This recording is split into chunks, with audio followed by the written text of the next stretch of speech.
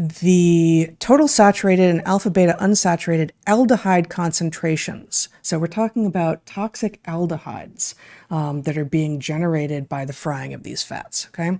So this is just a clearer version of same, and I'm about to tell you what a little bit more. So figure 1, the title is Generation of Cytotoxic and Genotoxic. So that's cell-killing and gene-destroying aldehydic, those are aldehydes, it's a particular kind of toxic molecule, lipid oxidation products, that's just like all of the oxidation products that are generated in culinary frying oils, corn oil, sunflower oil, coconut oil, and butter were the 4 that they chose, subjected to laboratory-simulated shallow frying episodes.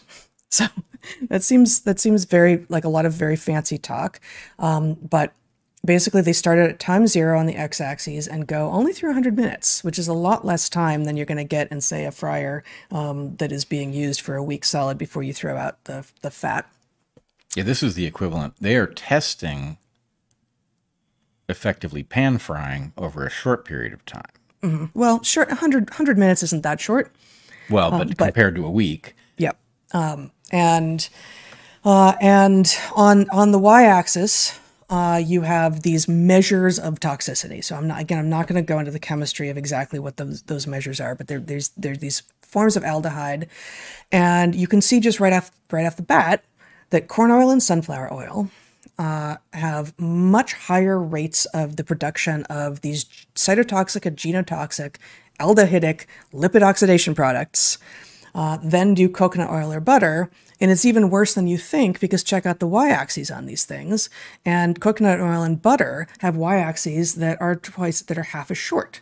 And so they actually had to extend the y-axis on the high saturated fats in order to get anything that was readable, which means that this is even worse than it looks like. And just to clarify, so I keep on saying, like, saturated fats, monounsaturated fats, polyunsaturated fats, these authors say, you know what?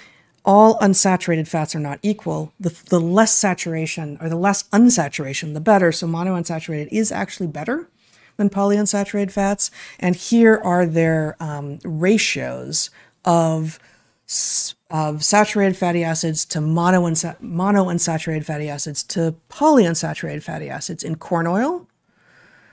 62% polyunsaturated fats. In sunflower oil, 61% polyunsaturated fats, basically equivalent between corn oil and sunflower oil. In coconut oil, 91% saturated fat. Amazing. With 7% monounsaturated and only 2% polyunsaturated. And butter, I'm a little confused about this, and a little bit of digging, I couldn't figure out why the butter numbers don't add up to 100%. It's not 100% fat. Because it's not, because there's protein. Protein, yeah. Because there's milk. Thank you. That's gonna be it. So I thought this was just about the fats, but that's got to be it. That they're looking at the entire makeup of the butter. So of the portion, given that butter isn't 100% fat, I guess I'm not going to be able to do the math in my head. But let's just say it's 50, of the fat.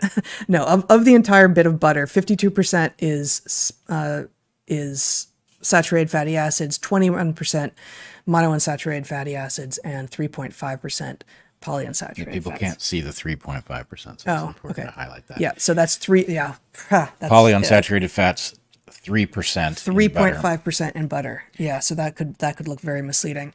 And So you indeed see, like, coconut oil. I was surprised by the coconut oil to butter comparison. Right, we cook with both. I love butter. And I would have thought the coconut oil and butter were very similar to one another, just as corn oil and sunflower oil are with regard to their makeup of fats. And no, actually, coconut oil has way higher saturated fatty acid content, and it generates far less cytotoxic and genotoxic lipid oxidation products when food is fried in it at these relatively short periods of time. So I know you said it, but can you describe what the two different lines are? It's a mess. No, basically. If you want to give me my screen back for a second, Zach, so I can just make sure I go back to the right thing. Okay, you can read it now. It's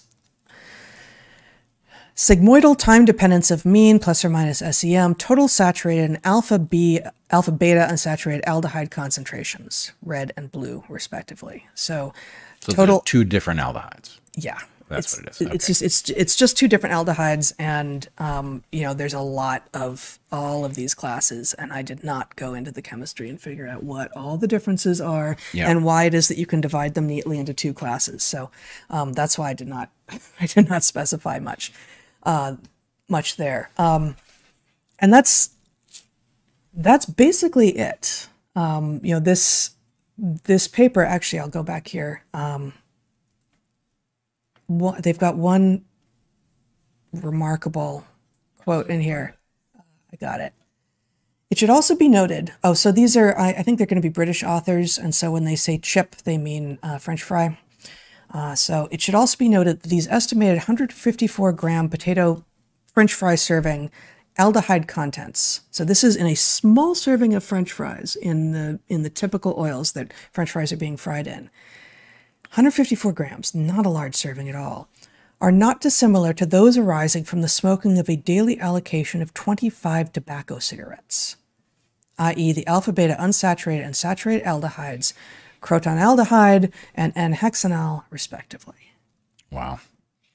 From less than a normal serving of like a McDonald's French fry thing. I don't know what units they come in, but... What do you call that? Envelope. Well, I said a small serving of serving. I don't know. Basket.